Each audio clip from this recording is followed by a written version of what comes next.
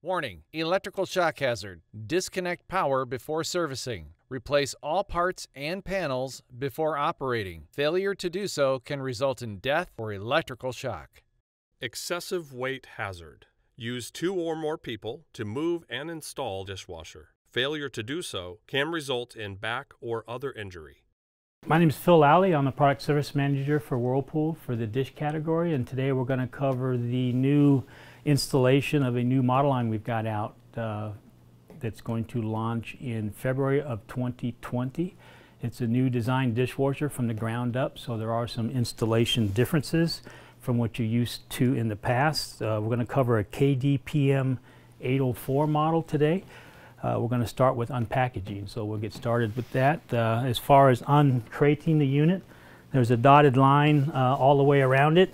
We haven't changed the boxing or the shipping method, so you just cut with a razor knife on all 4 sides,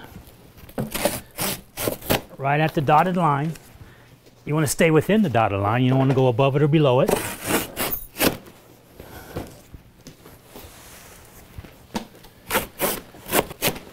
There we go. So once you get the bottom of the box cut, just pull the box up, tip it over, and I like to use it as a trash can for all the shipping materials. Now we'll talk about this later, but we'll cover some installation tips and tricks that I've learned over the years. One is there's a couple boards in the shipping base and in the top. You might want to keep those and set those aside. We'll use them if we've got an unusual cutout that's a little bit too wide. We use them as spacers. You want to open up and remove all the styrofoam pieces on the racks. You can go ahead and tilt it on its back and remove the shipping base. And again, you might want to save these 2 strips of wood that's in the shipping base in case you need to use them as shims for the cabinet, or if they've got a built-up floor, you can use them as runners to even out the floor. So once you've got the literature out, you might want to review on the installment requirements tools and parts page. There's tools that you may need to install it, and some accessories such as a water supply line, an elbow fitting. If you buy a water supply line kit, it comes with the elbow fitting. Or if you're not replacing the water line, you still need to purchase a 3/4 inch to 3/8 inch elbow fitting to connect your old water supply to the dishwasher. Drain hose is supplied with the dishwasher. You also need a power cord. Now this model line has 2 new power cords as accessories. We've gone away from the old wire nuts in the terminal box to an actual terminal with screws. So the difference in the power cords on the end, on the green, the black and white, there's actually eyelets on it that you're going to put a screw through it into a terminal box rather than the old style wire nuts. So the customer or the installer will need to purchase or supply the dishwasher with the power cord. We have 2 model numbers or 2 part numbers. The only difference is the end. One has a straight plug and one has a right angle 90-degree plug. All right, one of the first things we're going to do is remove the toe panel. It's got 2 black 5/16 inch screws on the bottom.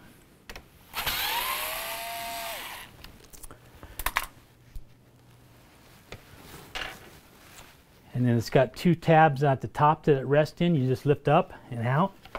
And it's a 2-piece toe panel in the front. And then this panel slides up and down to adjust for any unevenness or gap that you may have in the floor when you finish installing it. It's also got a little insulation piece here that just pops out. Another thing that's new about this model line is we now have a drip pan that you're going to have to remove to hook up the utilities as well. It's got a tab on the left and right side. You just depress it, pull it out, and then there's a little orange wire harness with a RAS connector You just push on the tab and pull the connector out. Set this aside for now. This will be reinstalled once we get it into the unit before we put the toe panel on. Now, one tip I will give you, if you forget to put that drip pan on, the dishwasher will not operate if the drip pan is disconnected.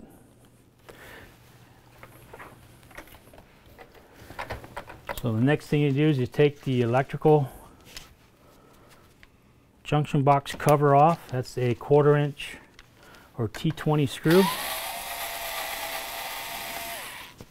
Once you get the screw out, you just lift up on it with a flat bladed screwdriver.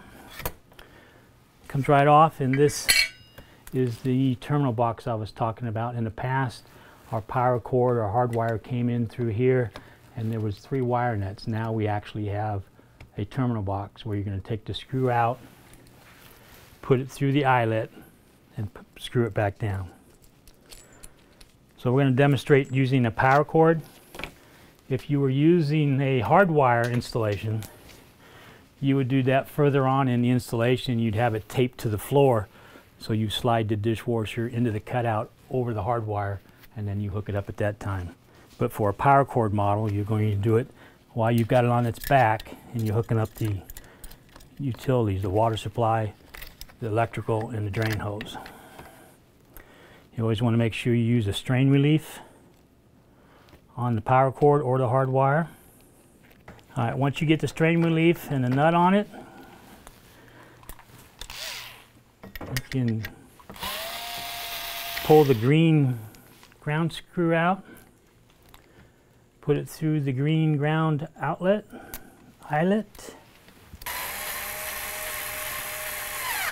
Okay, we've actually got the ground one hooked up with the 1/4 inch green ground screw and the green wire. Now you're going to pull the Phillips head screw out. Then you can go black to black and white to white. You can put the screw through the eyelet. There's the black wire. We'll do the same for the white wire. Like I say, this is new. In the past, we've always had wire nuts. 2020, we're switching to this new terminal box. Reinstall the junction box cover.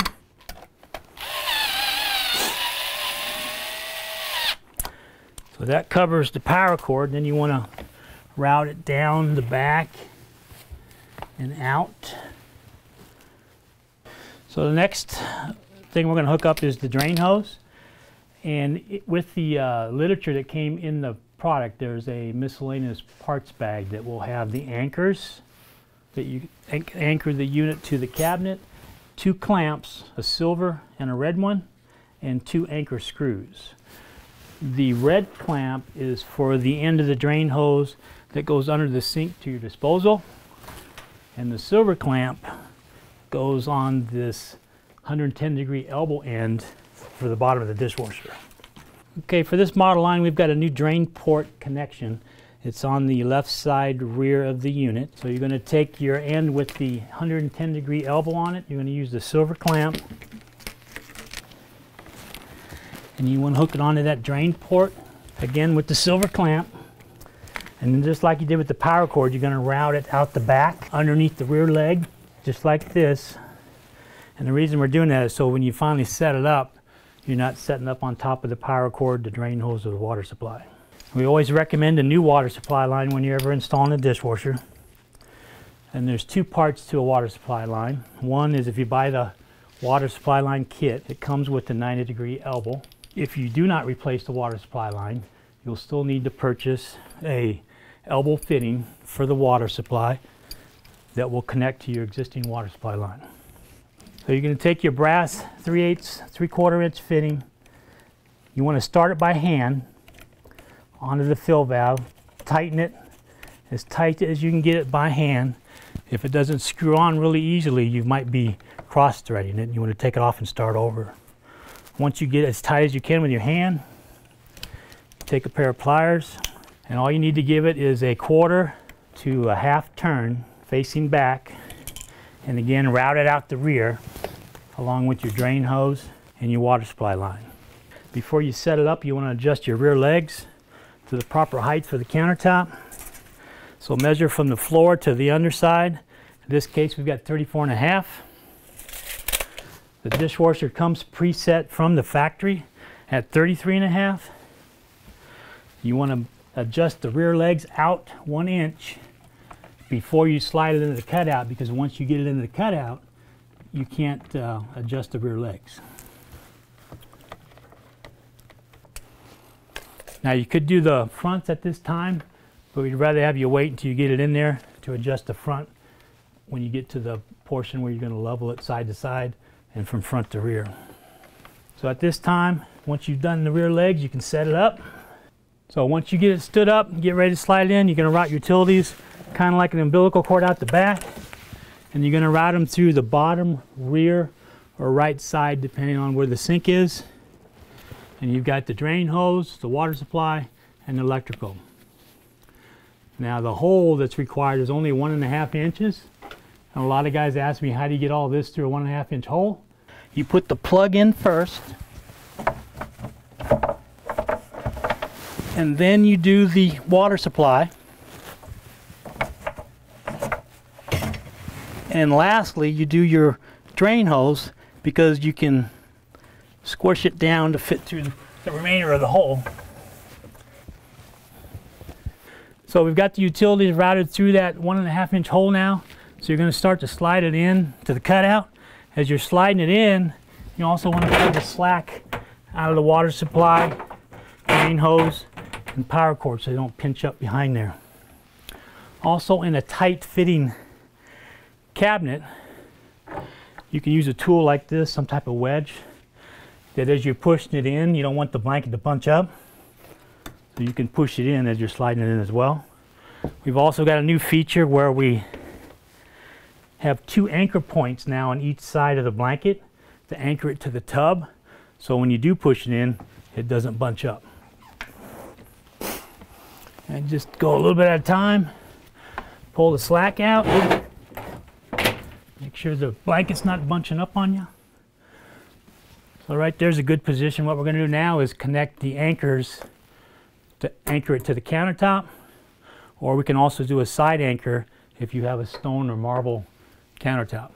Another improvement that we made for this model line is our top mount anchor points have always been in the same location, and you can only put a screw in the wood so many times before it strips out. So we added 2 more slots. So if needed, you can move the anchors in or out to find fresh countertop. So once you get them in the slot, you just take a pair of pliers and bend the tabs or the ears on the back so the anchors are locked in. Now if you did have the option to side mount it, these anchors have 2 score marks. And depending if it's plastic or stainless tub, you score and break off the tab, for example right here, and you'd move that anchor to the side, which lines up with a hole. So when you slide it in, the side anchor, the screw goes through the hole, through this hole, and into the side of the cabinet. So once you get the anchors in there, you can slide it into where it's flush. You want to line it up with the cabinet doors or flush with the countertop. And then now is the time where you want to adjust your front legs. There's a couple options on the legs. You can use a crescent wrench at the bottom of the leg or a 7mm Allen wrench at the top of the leg. There's a hole in the middle of it, and you can turn it from the top or use a wrench from the bottom, whatever you prefer. So you just lift up on it until it's where you want it, and you can just actually start it with your hand to get it close to where it's level. And then from there you can use your 7mm Allen wrench or a crescent wrench to adjust the legs to where it's level. You can visually look at it, make sure it looks good from the top and the sides, and also you can use a level on it. From front to back you go there, and side to side you can open the door and stick it right on the frame of the tub right here to level it side to side. Now even though you get it as level as you can with a level, you always want to ask the customer if it looks okay to them before you anchor it, because sometimes the countertop's off or the cabinets are off, And even though the dishwasher's level, it may not look right. So always ask the customer and you can adjust from there. So once we've got it level like that, front to back, side to side, flush with the cabinet doors, flush with the countertop. You want to lightly open the door. Then you want to take the 2 screws that came in the miscellaneous parts bag and anchor those right into the countertop. Now you've got 3 holes under here, so you should be able to find a fresh. Okay, once you've got those in there, it's anchored, so when the customer opens and pulls the racks out with a load of dishes on it, it doesn't tilt forward or move on them. Warning: electrical shock hazard. Plug into a grounded 3-prong outlet. Do not remove ground prong. Do not use an adapter. Do not use an extension cord. Failure to follow these instructions can result in death, fire, or electrical shock. So at this time you want to hook your water supply, your drain hose up. Now it's going to, when you plug it in without the drip pan connected, remember I showed you that orange wire that has to be hooked to the float? Until you plug that in, it's going to beep and go crazy because it's telling you the drip pan's not plugged in. And if you got a digital display model, it will actually say F8 E4. So this is the end of the water supply. I just finished hooking up the water supply. This is the end of the drain hose that's got 2 different dimensions on the hose. The big one is usually for a garbage disposal, but if you've got a P-trap port, it's a smaller diameter, so you cut it right here so you can put it on the smaller diameter. And you can use a hose clamp, or if it's disposal, you use the red clamp. All right, so under the sink we've got the electrical power cord plugged in, the water supply hooked up, turned on, and the drain hose hooked up to the drain port. So now we're going to plug in this drip pan float assembly, that orange wire that you disconnected when you took it off. Just plugs into the back. So once you get it plugged in, it'll stop beeping at you now. And to slide it back in, there's a piece here that has to align with this shelf on both sides. So on top of the shelf, and then it just slides right in, snaps in. You don't want to put the toe panel on now because we're going to test it for leaks. Now another thing we've added to this model line is a new feature. In the past, the installers to check it for leaks would run it through a short cycle or a rinse and hold just to fill it up, hear it washing and drain it out. You can still do that. But for service and installation, we created a cycle to where you do a key dance. It's 1, 2, 3, 1, 2, 3, 1, 2, 3. All the LEDs come on to tell you you're in the cycle. And to run the test cycle, you hit the second button that you touched. And then when you shut the door, it will start to fill up, operate the dispenser. It'll shift through all the spray arms in 30 seconds and then drain out. It's a 5-minute cycle. If you don't have the patience to wait that long, just run a rinse only. While you're putting the toe panel on, you can just watch it, make sure it's not leaking, and then hit cancel drain, and then do the final attachment of the toe and access panel, the insulation. So while it's filling up and I'm making sure it's anchored well, it looks good, I don't see any leaks. And like I said, if you wanted to move it to the next cycle, just hit start. And that brings on the motor. It's moving the water around. There's no leaks at the fitting or the drain hose. Then you can just hit cancel. And then you can hear it drain. You want to check your connection at the drain line. Double check your connection at the water supply connection that's not dripping. If everything's okay, looks good to the customer aesthetically, you can go ahead and put the insulation packet back in. This one goes in like this. It just tucks up in there. And then you've got this adjustable one that goes up and down to cover your gap in the floor. This insulation just tucks up underneath the door. You line the holes up there. And then a nice new feature about the toe panel we didn't have in the past are these two cutouts here and the clips. You just clip it on both sides, and now it pretty much stays there while you find the screws and line up the holes.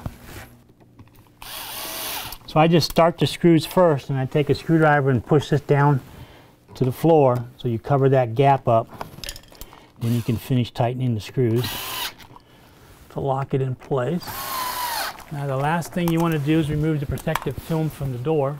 Another trick to doing that is if you start to peel it from here, you get these little shards of plastic that end up here, and they're not very sightly to the customer. So if you take your razor knife and you just score it right against the inner door liner and the door,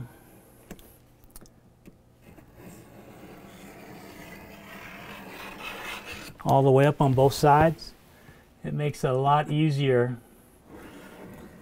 to remove that film, and it looks much better to the customer.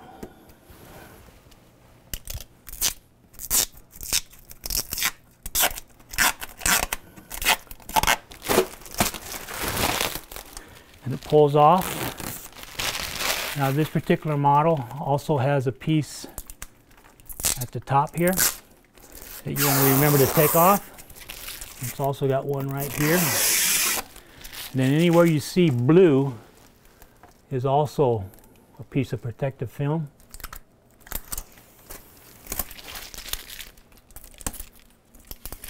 And the same way inside on the handles.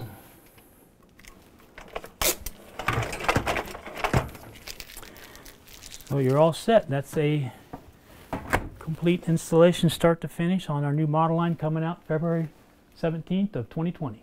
All right, what I'd like to do now is recap over the installation that we've just done about what's new, unique, and different with the 2020 model line that's coming out. We've got a taller tub. The drain hose connection is new. It's got a 110-degree elbow. We've got 4 new insulation anchor points for the insulation blanket that goes around the dishwasher, so when you push it in the cutout, it doesn't bunch up on you. We've got 4 new leveling legs. We've got a new drip pan and float assembly.